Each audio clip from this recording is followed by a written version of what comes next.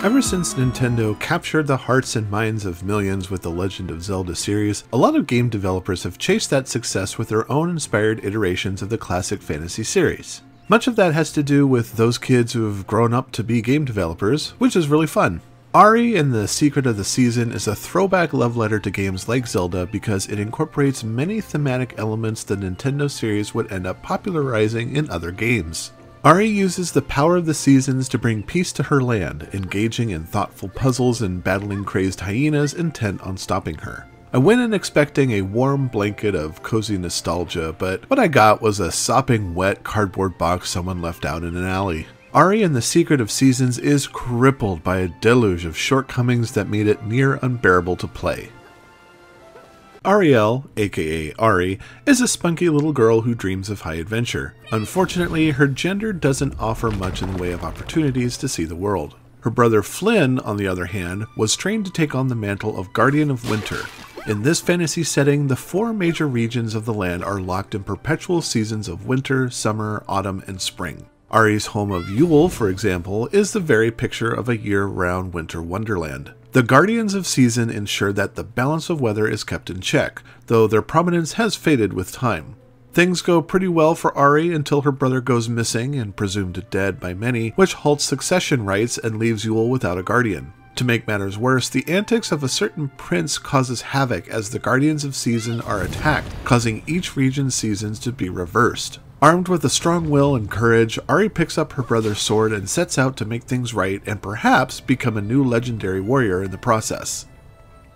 Playing Ari and the Secret of Seasons brings to mind the many hours I spent playing new 3D platformers on the PlayStation 2, like Jak and Daxter and Ratchet & Clank. There's a discernible old-school look and feel that makes Ari's release on the PlayStation 4 seem like another in a long line of old games finding a new audience on modern consoles. The gameplay is pretty straightforward as Ari travels across each realm and navigates immense temples to put the seasons back in the right order. Along the way, she'll have the option to help people and explore hard-to-reach locations and secrets after securing special gear that makes difficult areas accessible. Exploring Ari's world isn't very exciting because there's a lot of unused real estate, as each area you visit is surprisingly huge. There are a few collectibles to hunt down, and those that exist offer little in terms of scrutable rewards for the effort. Both Jak and Daxter and Ratchet & Clank had things you could gather and use to purchase items, earn extra lives, and whatnot. For Ari, she'll find treasure chests filled with a varying amount of gold that has to be determined through some RNG system because the amount seems so wildly different. It would also explain why I opened a chest and was enthusiastically told that there were 0 coins inside. These coins can be spent on cosmetic items and to beef up Ari's abilities in combat, which are much more worthy of your coins instead of hats and clothes. The meat of Ari and the Secret of Seasons lies in its elemental-themed guardian temples. They house numerous puzzles that are powered by clever mechanisms that can either be manipulated by hand or by Ari's season spheres. The mechanics of the season spheres is the game's greatest strength and helps separate it from other platformers of this type. Once Ari's proper adventure begins, she can use a special amulet mapped to the directional pad that creates a bubble of weather. There's a lot of fun detail packed into these weather bubbles, by the way. If you create a spring sphere in an autumn area, the grass inside is replaced with flower beds, and if you're standing on a body of water and trigger a winter sphere, that water turns to ice that can support her weight. Although the spheres Ari creates on her own are rather small, using them in tandem with artifacts can greatly expand their range. The initial set of temples are easy enough to navigate, though they tend to suffer from serious pathfinding concerns, but later parts of the game make considerable demands of your capacity to manage multiple spheres at once. Ancient mechanisms aren't the only thing that stands in the way of Ari's mission. She'll regularly encounter tribes of anthropomorphized hyenas who regularly menace the human villagers. Typically found in groups, hyenas will assault Ari on sight with their homemade weapons. Combat is a forgettable affair because enemies really don't matter. It's rare that you'll be forced to do battle in order to trigger some door or other device, and because the monsters don't give much chase, you can easily sidestep them. Furthermore, dead hyenas drop no loot, experience, or coins. I avoided combat whenever I could because bad enemy AI and lack of incentive made the whole affair feel pointless. When I did fight the enemy, it was mostly out of boredom or a boss battle. Hyenas can be taken out simply by hacking them with your sword until their life meters drain, performing the occasional parry to trigger a stunlock attack. I did like how enemies are affected by Ahri's season spheres, which add and remove armor and even turn them into solid objects that can be used to solve puzzles. The game's only meaningful use of combat and weaponized season spheres are found in the handful of boss battles that involve finding out what will stun them, leaving their weak spots exposed. With the exception of the temples, I couldn't find fun in Ahri and the Secret of the Seasons. A lot of that has to do with the game I played looking and playing like a half-finished product, or at least a second draft. All of the pieces for a cool game are here and in place. There just needs to be a stronger cohesion amongst gameplay elements and visual appeal. And the bugs. Oh my goodness, the bugs. Ahri has more bugs than a bait store, some of which are game-breaking and far too easily to reproduce in the heat of the moment.